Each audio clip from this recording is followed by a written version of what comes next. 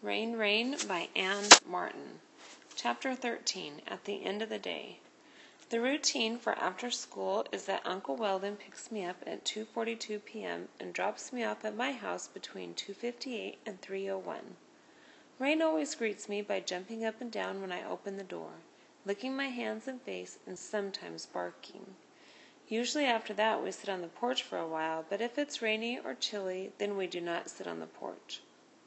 The end of the school day, number 35, we do not sit on the porch. It's foggy and cool, so we take a walk that lasts only 6.5 minutes.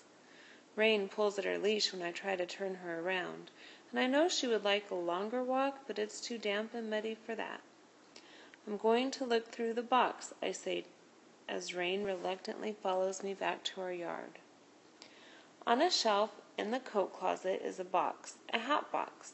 The top and bottom are held together by a white satin braid. The braid is fraying, which leads me to believe that the box and the braid are old.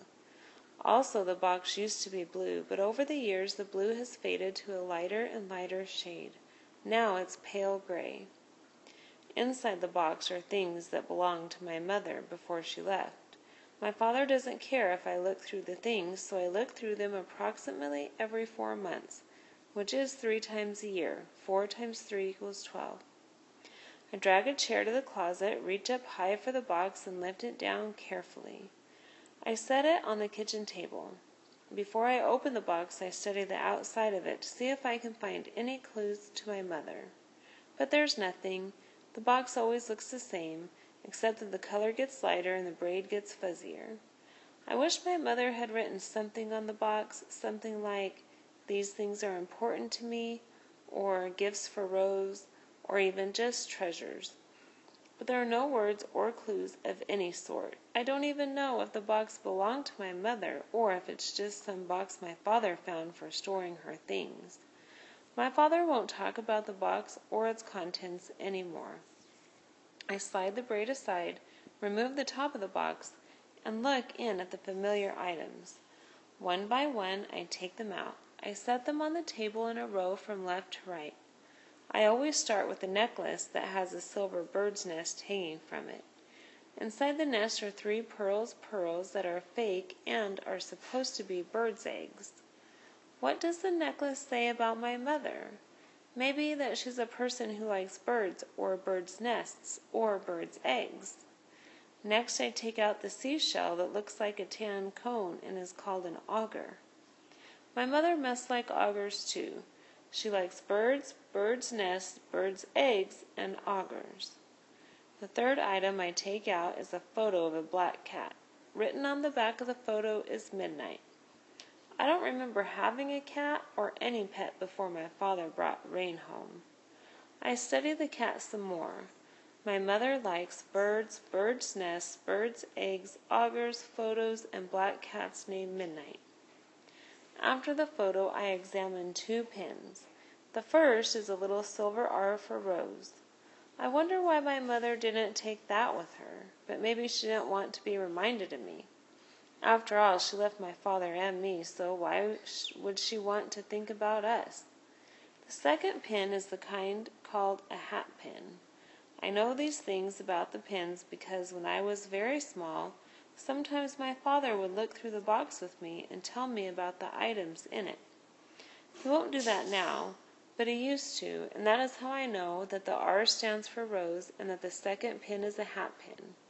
It looks like a very big needle, and attached to the end where the head of a pin should be is a tiny clock.